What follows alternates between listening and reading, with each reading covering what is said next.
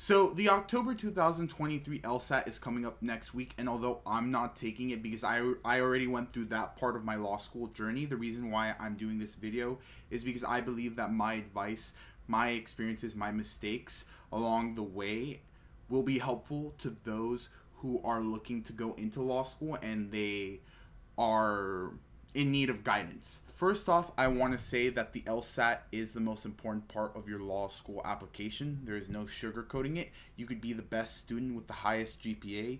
You could also be phenomenal when it comes to how you conduct yourself academically, that you're involved with extracurriculars. But if your LSAT score is not high enough, depending on the school, each school sort of has its own minimum for most applicants, and unless you're really extraordinary, if you don't get that certain LSAT score that you want for your school, they're just straight up either going to deny you or they're not going to give you any financial help. So getting over this hurdle is really, really important for law school applicants. Now, each applicant kind of needs to decide what their goal is. If you're going to go to Harvard, or if you want to go to Georgetown or Yale or Stanford, obviously you have a much higher bar and a much higher threshold. There's almost no room for error on this test, versus if you want to go to a decently ranked public university or a decently ranked private university, you have a little bit more flexibility, and you don't have to be perfect, but you do have to be pretty damn good.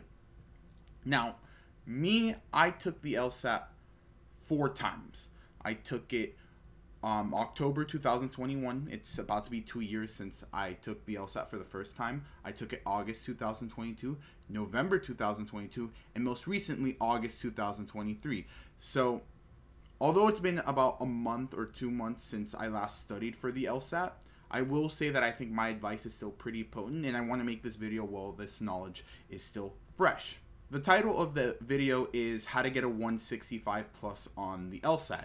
And I don't want you guys to think I'm full of crap, that I'm lying. I'm giving you guys the proof. This was all 4 instances of my test taking session. Now, the reason why I share this to you guys is because I really do believe in transparency, and I also want you guys to see that me personally, I'm not perfect, that I had to make improvements along the way, and that this journey took me 2 years. First, I'll start off with when I began studying and the mistakes I made along the way. You have to find the right resource that works for you and the right studying routine that works for you.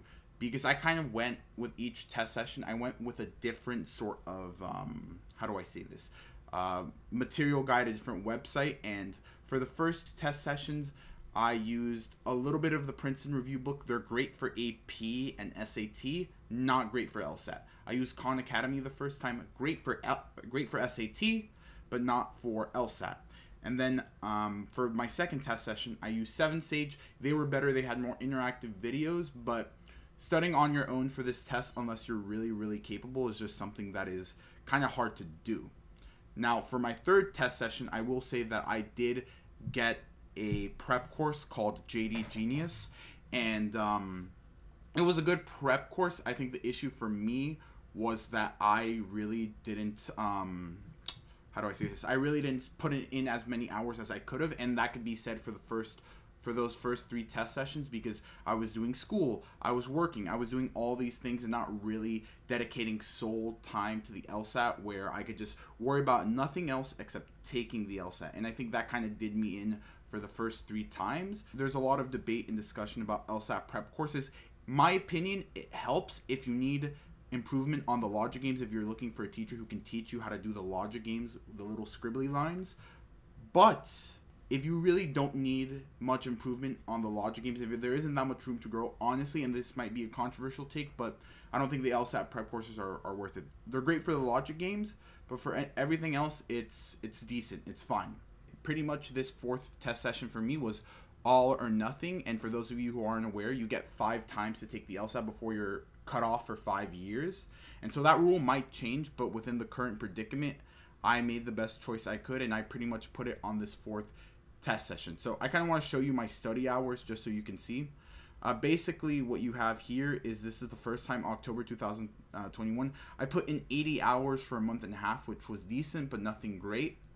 The second time I took the LSAT, the second time I took the LSAT, I put in a little bit more hours, but really nothing spectacular either. And then the third time, which ironically was the time that I put in the most was the one I did the least amount of hours for that test session. It was 56 hours, but the thing is that I had been studying for so long, and I had the prep course, and I was paying, and I attended all the classes. This number you're seeing doesn't include the hours I spent on Tuesdays and Thursdays on that LSAT prep course, which if you add that, it was probably more like 120 hours, something like that, within that ballpark. But basically, I kind of want to start off here because, as you can see, this is pretty much the longest study sheet, and I'll get to the importance of a log later. But basically, first thing is first, what changed within my study routine, because I'm showing you that I put in more hours, right? But if you don't change up how you study, it's really not gonna work. It doesn't matter if you put in more hours. If you're doing something incorrectly or inefficiently, that's gonna hurt you. So I'll show you what I did. Basically, I really started studying towards the end of March, beginning of April, as you could see here, and I kept pretty much more or less a consistent flow. And so this was my study routine for the 4th time, and I would recommend this study pattern. So let's just start off on Mondays because it's simple. All right. So Monday I would do three logic game sections. So there's 4 logic games within each section. I would do it for each practice test. So this was the first time I did it. I did the logic game for PT1, PT2, PT3, right? And then on Tuesday, what I would do is I would do 3 sections of a logical reasoning, right? And that would mean just like not the whole thing for each practice test, so basically just 1, 2, 3 logical reasoning sections, and then Wednesday 3 reading comprehensions. Now, as the test went on, obviously I took breaks. Like there was some times where I didn't study for a week or 2 weeks because I still had school. I still had things to do, but obviously I studied more. And the point of me to say this is that you can adjust this to your needs. I took the August 2023 LSAT with the mindset that I really needed to improve my logic games, and that's what I think did me wrong the 3rd time. I would have done better than a 156 if I had done better on the logic game section. That one was, in my estimation, my worst one. So as the time became shorter, I basically, here's how things broke down. And if I kind of did this here, I did all 93 logic games that were available. Every logic game that was available, I did it. I did 43 logical reasoning practice test sections. And then for reading comprehension was the least amount. I did 30, but basically the way I was able to improve with everything across the board came down to this. Logic games, I think doing the LSAT prep course really helped me learn the logic games. So I would recommend, if you really suck at logic games, taking a good LSAT prep course to improve on it. The one I took was JD Genius, and I would recommend it just for that. And then for logical reasoning and reading comprehension, and I kind of view these as the same, but for logical reasoning specifically, because there's a question with a stimulus and then 5 multiple choice answers, what I would recommend is don't read the stimulus first. Read that part first. So on the paper, it's gonna if you ever print out your LSAT papers, it's gonna be top bottom, but if you take the test, it's gonna be stimulus here and then question here. Don't look at the question. Read the stimulus first. Focus on the stimulus. That's the advice that I got on my prep course, and I really, really recommend it. And don't, if you need to go back to it, read it again, but basically you want to break down that little stimulus, sort of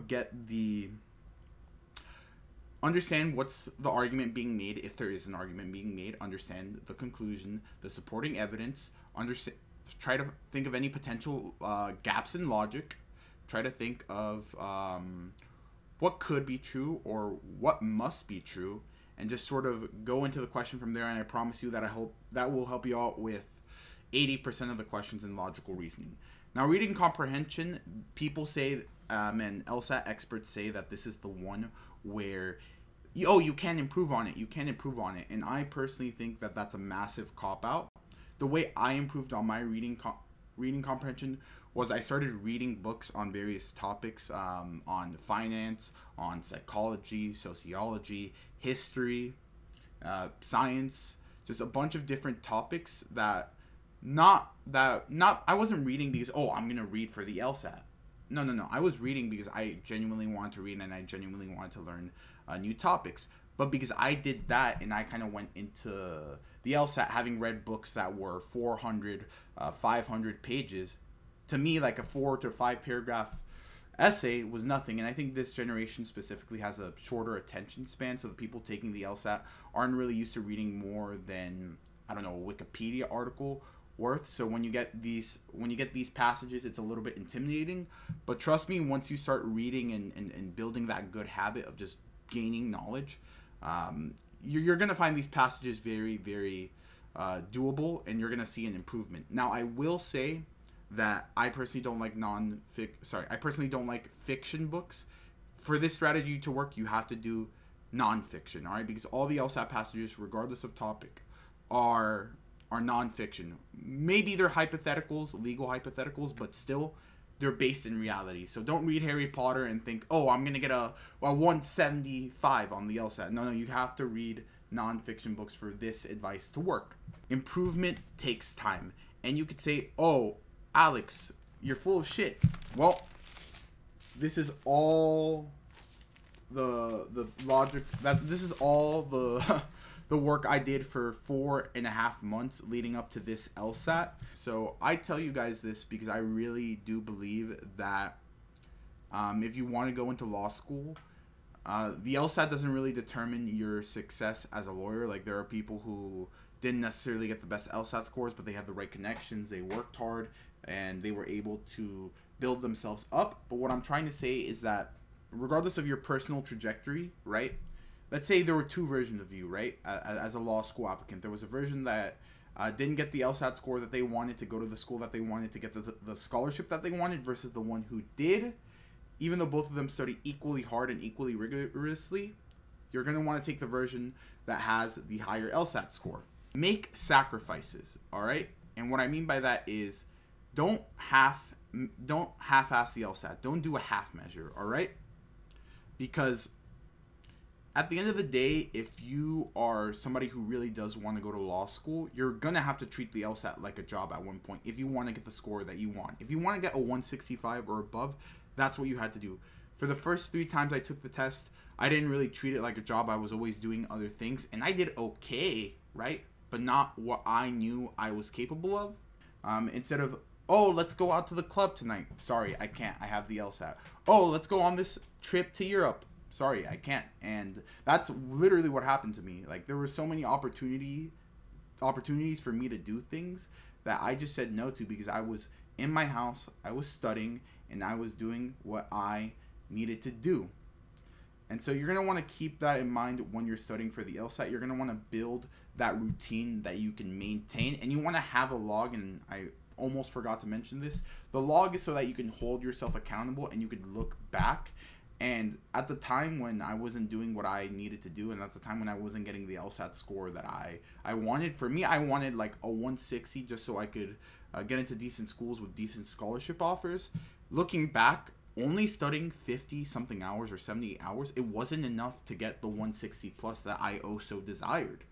So you want to have that log to hold yourself accountable, to track the total number of hours and minutes you study within each particular day.